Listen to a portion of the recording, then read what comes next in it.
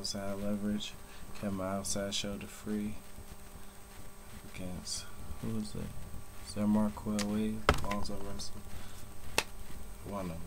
Maybe even Jeremiah Cobina. But anyways, kept my outside shoulder free.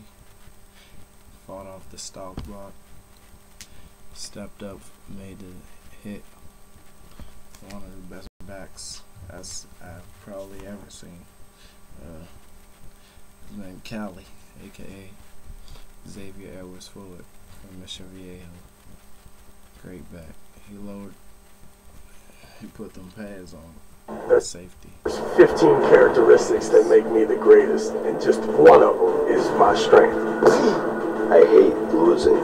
Losing is for the guys that have excuses. In all of us, there's that little monster inside that comes out to play when the time is right. Game of arms.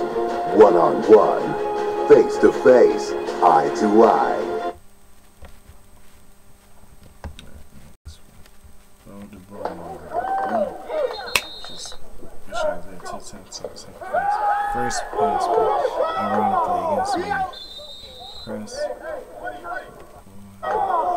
Pressing. Zone 2.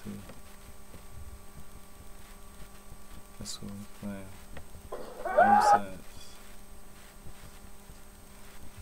Taking it inside, using our outside leverage. Playing underneath. Safety over top. But on this play, Trevon Burke kind of just sits there, covers, grabs. Maybe he was pretty sure he was waiting for the running back to flare out the backfield somehow, some way. He had curled the flats, but nobody ever came. And he didn't go with the tight end, who was talented tight end, Joshua Gross. Pretty reminds me of what's that dude's name from Pitt? Ed Dickerson. Jonathan Baldwin. Boom. Play tight end and wide receiver. Alright, anyways.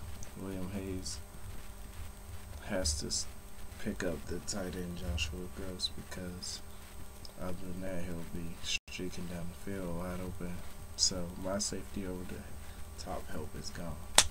And luckily for me, played pretty good press coverage. Also, square him to the sideline perfectly.